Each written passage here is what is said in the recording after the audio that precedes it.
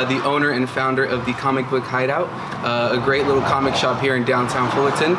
It started in 2012, correct? Yep, in November 2012. In November 2012. I just want to tell you how inspired I am by you, that you're running your own business, your dream that you had since 6 years old. Yeah. Well, I always thought about having a business when I was a kid with my dad.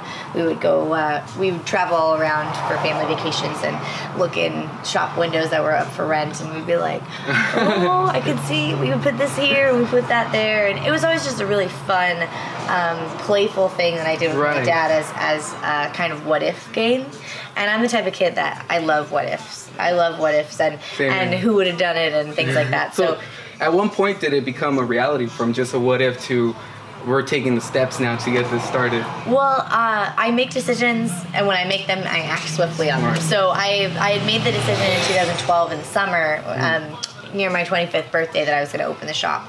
And it was only a few months later that I actually got everything together. Well, because when you are passionate about something and you really want to do it, there's nothing that can step in your way. So if you want something and you're out there and you have a goal and you have a desire, you have this dream, something that makes you get up early in the morning and ready to tackle the day, I feel like that's once you have the bug, it's got you. It's like a sign from the universe. Exactly. You gotta do it. And so signs from the universe for sure, right? Yes, so I had made a decision to open the business, and I had been working with some business stuff before. I had tried to open my very first business. I don't know if anybody knows this. My very first business was as a professional organizer. No way. And it was in 2008, and I was helping people with getting their home offices together, moving from different places. So that introduced you into this whole world of business and how to start it up. I got interested in this idea of like, oh, well, this is so interesting. I could do this thing that could help people, and it would be something that I'm good at, and blah, blah, blah. So I went and I studied at Long Beach, Cal State Long Beach. They have the Small Business Development Center is on their city campus. Okay. And then they have business classes that they host at the Cal State. So the education is very important to get that information that you need to get this started. I don't know if most people know that I went and studied business stuff for a little bit. But I mean, the SBDC put on this great program that's basically a how-to become an entrepreneur, like how to set up a business plan, how to create your profit and loss statements, how to do your finances, all this kind of stuff. This is awesome information that is ready and waiting for you to discover it. If you go to city websites or what I used was the Small Business Development Center, and they have those for Orange County, for LA. They usually are done in districts and counties, but you can get all of this information online. If you want to do something and you're passionate about it and you're interested in it, then you'll inherently research it and you'll inherently do your homework to get it done, because that's what needs to happen to get it done. You have to take the steps. You have to, as you learn about it, you get more and more information, and the more information that you get means you need to learn more, and the more you learn, the more you know, right? So what are some things that you would tell someone who's starting a small business to kind of avoid or some of the pitfalls? Well, many. I should write a book on that stuff. Look out for a book coming in next year. I think that the most important thing as a business owner and as a person that's just starting a business is be specific in what you want, but not so strict that you can't improvise and compromise and figure it out. Because the more clear your vision is, the more resolute you are in what you are looking for and what you want and what you're trying to develop and create, the more easy it will be to do that. So the clearer the image that you have, the clearer the picture of what it is that you want, the easier it will be to tackle it in its entirety. Because you'll know all of the details because they'll be important to you, because those details are what make up the whole picture. That's very true. Right? So stick to your guns.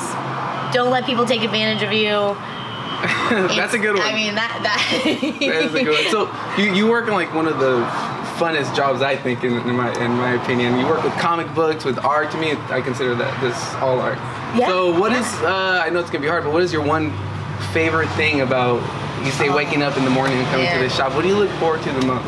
Well, there's a lot of wonderful things about having your own business, and any business owner will tell you it's like having a child, right? You're creating something and you're bringing it into the world and you're proud of it and you are excited by it and you're completely consumed by it, and it takes over all of the parts of your life, even if you didn't think that wonderful. It would. And it's equally as wonderful as it is